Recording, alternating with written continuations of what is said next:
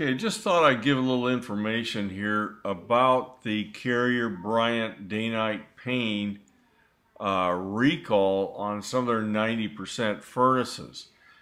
Now, right after this slide, I'm going to show a slide that gives all the different model numbers that are accepted. And this is not really an exhaustive list, but it is what I found.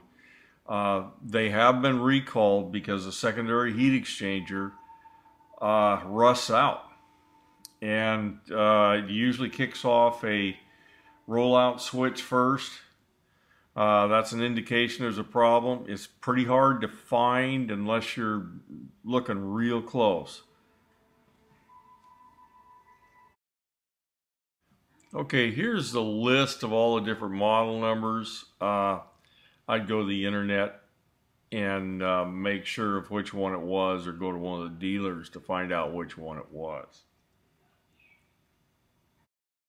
Okay, this is what one of the affected furnaces looks like. They're not all identical to this, but pretty much the same layout. Okay, the rest of this is going to be some views of the secondary heat exchanger. You can see where it has corroded out there. Sometimes they'll leak water out the bottom. And this last part shows it taken apart, and the bottom part there is that secondary heat exchanger. So anyway, if you got one of these things, Carrier will fix it.